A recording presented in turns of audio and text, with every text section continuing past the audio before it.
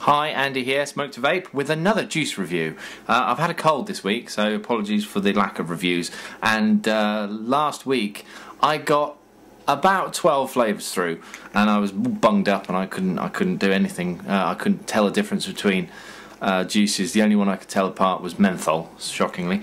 Right, today I've got a juice review because when I first ordered my very first device, which was the Janty stick, I got a fantastic cappuccino flavour, and I was running low and I ran out, and then I ordered some more and I got some more cappuccino through, and it wasn't as good. It left a sort of oily texture. It was slightly bitter, and the one that I had and loved was very sweet and very, you know, coffee-like, like a cappuccino, but the one that followed was pretty bad. So what I did was I had a look around on the internet, and I posted some stuff on the forums and asked which one people recommended, and this one popped up. So here we go, 18mg Expresso Mocha from EnJuice on the screwdriver at 3.7.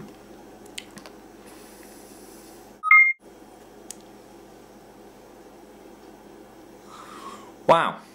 So as you can see, really good vapor, 3.7 volts on the screwdriver Mark II on a 901 direct dripped, and absolutely fantastic coffee flavour, amazing.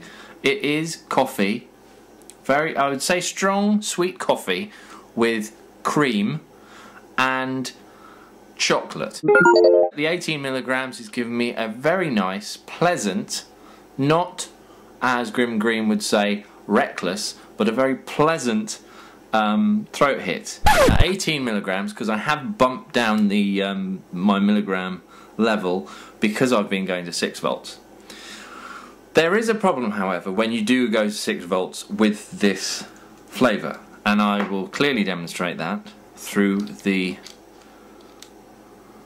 mime.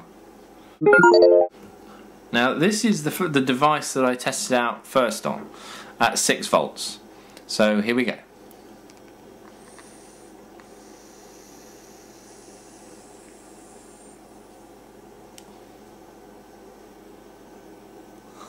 Well, now that you can see me again, you will agree that the vapor production is absolutely spectacular at 6 volts. The throat hit is reckless, but there's a slight problem, I think. I don't think this juice really is formulated for 6 volts. I don't know what that means, or what chemistry magic you have to apply to the juice to make it so, but when I try it on the Silver Bullet at 6 volts, it doesn't taste right.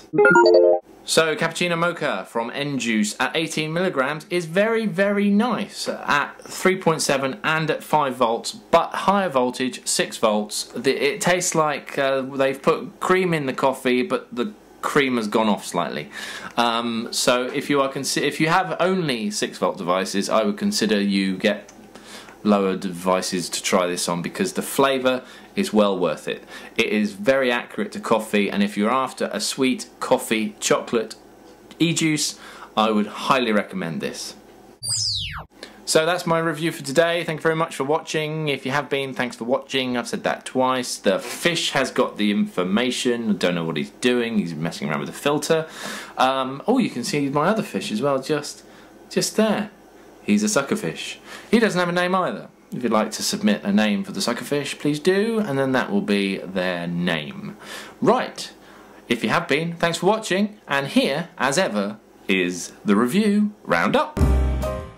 So here we go with EnJuice's Expresso Mocha at 18mg. The vapor production was absolutely spectacular on all voltages. Flavour was uncannily accurate unless you're vaping at 6 volts, then it started to go a little bit weird on me. Throat hit was just right for a coffee flavour. £7.50 for 10ml might seem a bit pricey, but it's high quality stuff. It's brilliant. Grand total, 8 out of 10. I'd recommend it.